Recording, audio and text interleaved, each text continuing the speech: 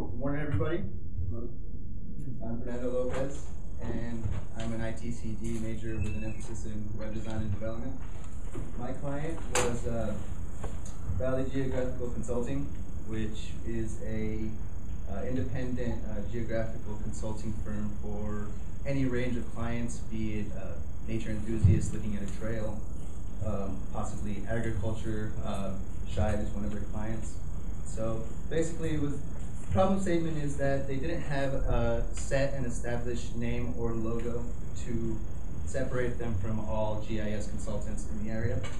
This was their primary logo, which was kind of a play on words. It's a GIS, which is a logo with the earth, which isn't really effective in explaining what the services provided are. The other problem is that current GIS technologies limit the information displayed to either a printed piece of paper or a two-dimensional image that's shown on screen. Similarly, mobile phones and mobile devices should be able to have access to the information online as well. So the methodology at first was to become familiar with the GIS technologies themselves and understand what the users would use them for, what Greg Gonzalez, my client, would like to provide to his clients. And also to determine the final business name, because again it was GIS, so we were able to brainstorm and come up with the final name, which was Valley Geographical Consulting. Later, once the logo and name were established, we created a corresponding website to match the logo. So that was the previous logo, as we saw before, and this was the new logo with the VGC standing for Valley Geographical Consulting and a more appropriate pinpoint of a map. When you look at a map other than an X, a pin is probably the most ideal way to portray a location. So the next thing, we made a dynamic website that can be viewed at valleygeoconsulting.com.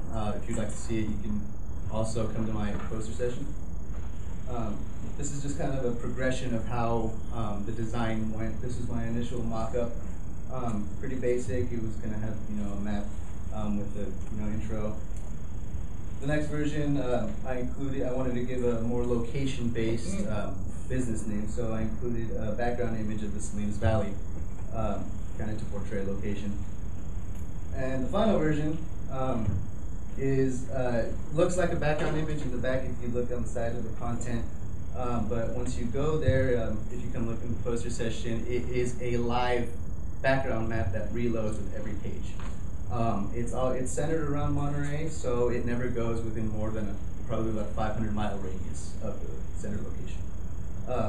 That script was provided by CSUMB's IT mastermind, Kevin Miller, so let's thank him.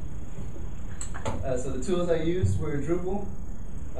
It's a content management system which addresses one of the main problems with small business owners and their websites is that they pay a lot of money for their websites, but they don't really have the know-how on how to update them. They might not be familiar with code, so it becomes outdated and it becomes a hassle in the long run. So what Drupal does is it turns every piece of content, paragraph, photo, into manipulatable, dynamic thing that you can just drag and drop onto the website. So it makes it really easy to update. I use JavaScript and jQuery for the map background. As well as HTML5 and CSS3 principles.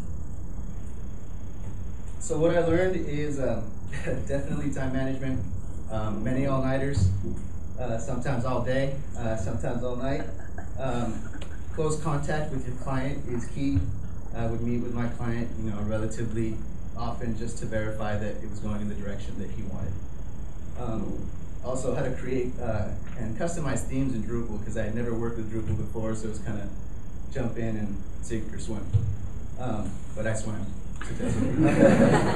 So special thanks to my family, my mom, my cadre, my advisor, Kevin Cahill, and I hope to see you all at my poster session in room 110.